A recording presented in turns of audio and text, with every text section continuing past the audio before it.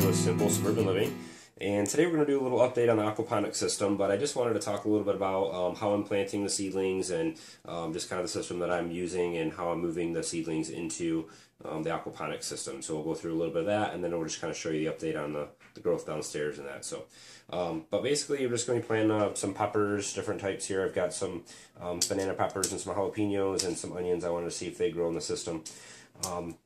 And I'm just using all different kinds of seeds, just cheap dollar store stuff, things I pick up at the hardware store, and I ordered some seeds online, different types as well. So nothing special for the aquaponics, just whatever seeds you can get.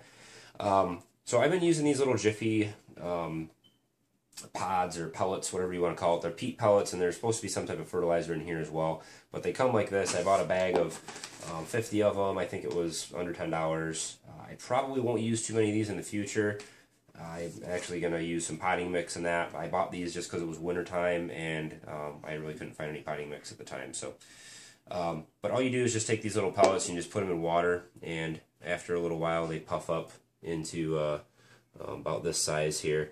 And I'm using this little seed tray that that we have. It's actually not specifically designed for these peat pellets, but it's been working out just fine. So. It has a little tray in it just to keep the pellets off the bottom, and it's got a clear lid that goes over the top of it, and we have it just put in here in the window where it can stay warm during the day, and it acts kind of like a little mini greenhouse. So it's been working pretty good so far. Okay, so the first thing I'm going to do is actually plant these onions, so I'm just going to grab a bunch of these. I started off when I first started planting these, and I was just doing one at a time. But that's kind of a waste because you're not going to get a 100% germination rate. So these ones you don't plant real deep, so I'm just going to take a toothpick and just kind of dig out some holes, maybe like 4 holes, and then just kind of drop the seeds in there. So nothing special with these. I have found that it seems like the warmer you keep, I'm going to put a couple extra seeds in some of these. The warmer you keep these, the faster they'll germinate. Obviously not too hot, but I want to keep these moist, and I'm just kind of burying them over here.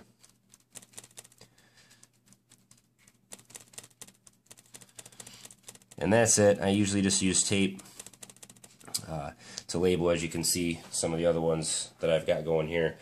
I'm trying a variety of different seeds too. Some of these I've bought, some of these I've actually got out of produce that we've bought at the store. So we're going to try to grow some of these cantaloupes that we got. We saved some seeds. We're trying some bell peppers to see if we can grow seeds out of some bell peppers that we got at the grocery store. Honeycrisp apples, we actually are trying those. We've had pretty good success with a lot of the different Macintosh apples, and we're going to plant a bunch of apple trees. So I've been able to grow quite a few apple trees out of seeds we've gotten out of our apples. So I'm trying to grow these oranges. Actually, I found they're seedless, but I found a few seeds in these little clementines, so I'm trying those as well. But that's really all there is to it. Once the plants get about this size, like these 2 tomato plants here, these are cherry tomatoes. These ones here are a good size to put into the aquaponic system, as well as the spinach. The kale here is a little bit too small. Wait till that gets a little bit bigger, and then I've got a sweet pea that's growing here, or sugar snap peas. That one's obviously a little too small.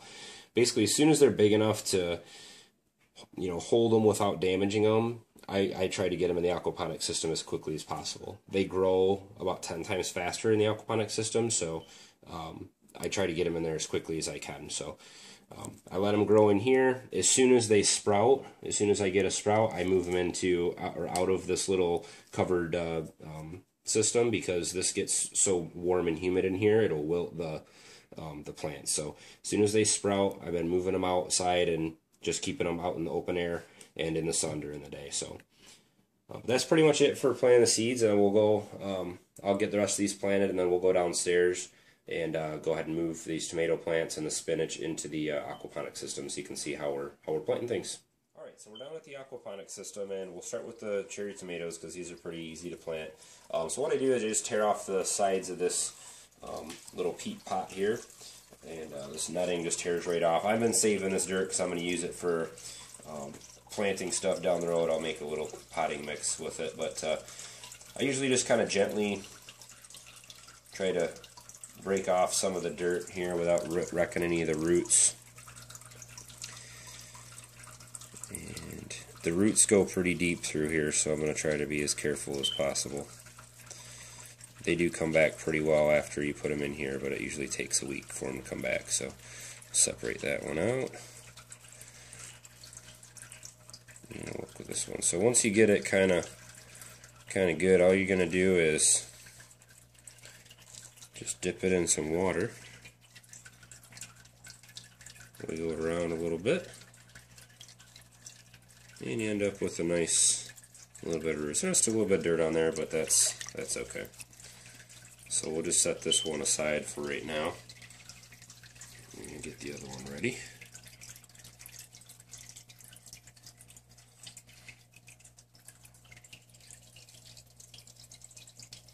So the less roots you damage, the better, but this is why you got to wait till they're at least big enough to handle, because you do kind of have to wiggle them around a little bit.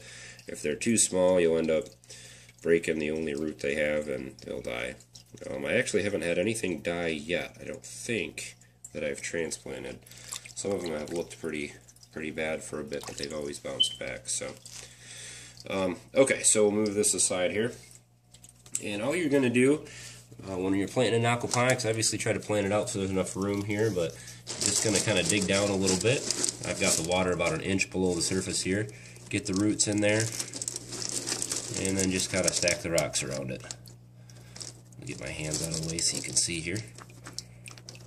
And then these rocks are kind of harsh on the plant, so I usually just try to gently push them back around and prop it up a little bit. Now tomatoes you can actually plant, you can't really plant them too deep because they'll actually start rooting right out of the stem, but that's pretty good. As long as the bottom of the roots get into the water, the roots will find the water and they'll keep growing down in. I've pulled a couple of plants out from the other grow beds that I've had, and the roots they grow quick and they grow big, so they're all the way down to the bottom within about 3 weeks. So, and I'll plant the other one here really quick. I'll just put it over here, just a good spot.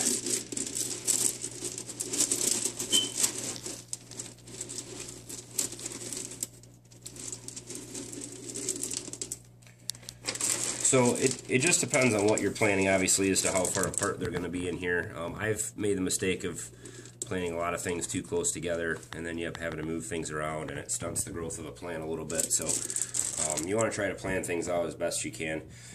Over here in the other grow beds that I have, you can see I've, like the broccoli plant, I put way too far back. I should have moved that out. That's going to have some really big leaves, so I'm just going to leave it and see how it grows back there. But this one's been the kind of the best growing thing that we've had so far. It's just the leaves are all bunched up in here. It's so growing so much.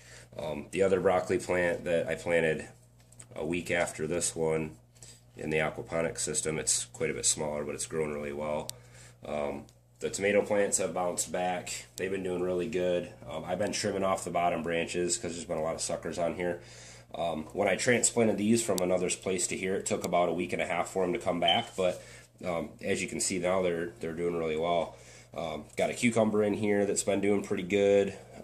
This is a cherry tomato as well. This one, or big beef tomato, and it's doing okay. It's still growing decent. I just changed the lights in the system, and I'm actually going to do a video.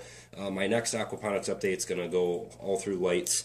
I've learned a lot about what lights to get, what light not to get, and some of the science behind that. So I'll talk about that in our next update. But everything else has been doing really good. The green pepper plant, it's growing slowly, but it's got a real hardy stem on it. The oregano has been doing okay. I've got a lot of new growth on it, but pH is still too high. So every 2 weeks it comes down about a point. So it's at, I think, 8.2 right now, maybe down towards 8.1. And it's continues to come down just a little bit at a time on its own. I haven't been adding any more of the pH down stuff, so that's been that. I'm also adding some of this this iron chelate. Now this stuff, it really isn't water soluble. The plants can't absorb this stuff until the pH is down closer to 7.5. So I've just been adding just a teeny bit of it. I just wanted to see if it would work at all or make any difference. I haven't really noticed any difference with it yet. But this is the stuff that you want to get. It's derived from the DTPA, and this is actually, I think this was like $10, so this is enough for me in this system for quite a long time. So, but I'll talk a little bit more about this once I get the pH down and I can see some good results from it and kind of let you guys know how well it's been working. I haven't really seen any difference so far. I've just added a little bit, like I said. So, but everything else has been doing really good in the system. The lettuce that I have, the iceberg lettuce, this is the only thing that it's grown really fast, and then it browned up. I think that's nutrient deficiencies because the pH is still high, so it's a new system. About 6 weeks we've been running it now. This romaine lettuce, it shot way up. It took about 2 weeks for it to go from tiny little scraps in here to this, and then it started to kind of dry up. And I think I had the lights too close, and I think that's what caused it to kind of dry out a little bit. So I'm moving my lights up. I'm going to see how that works, and then I'll let you guys know in the next update if that made a difference or not. So I've noticed the broccoli plant seems to be dry a little bit, and the leaves are a little bit crispy, and then the lettuce and stuff's been drying out in a lot of places too. So got a couple little things of kale that have been, they accidentally got dropped into some water when I was planting seeds and they sprouted up, so I just threw them in here. You can plant seeds directly into the grow beds. I've seen a lot of other people do that. I have not had real good luck with that. I've tried a few different ways to do that, and they just never seem to have sprouted, so I'm sticking with planting things in the seed pots and then transplanting them into here for now. I'm going to continue to try, though. With lettuce seeds and other stuff, it's easy to sprinkle them through, and I've seen people do that. I just haven't got it to work yet, so we'll try that out again down the road. So I've got 3 working grow beds up and running now. We've got some new light bulbs in here that have made a huge difference, and I'll have the last one up and running by the next update. So everything else has been doing really good. We'll keep you guys updated here. So 2 weeks we'll have another progress report, and we'll talk a little bit about lights. If you guys have any questions or comments, I do monitor the channel regularly, so please post them in the box below. Subscribe to the channel. We've got quite a few subscribers going now, so I appreciate that. And anybody else who wants to jump in and keep the updates coming here, just subscribe to the channel, and we'll keep videos coming out for you. So hope this found you well, and hope you learned something. And like I said, if you have questions, let me know. Thanks for watching. Have a good one.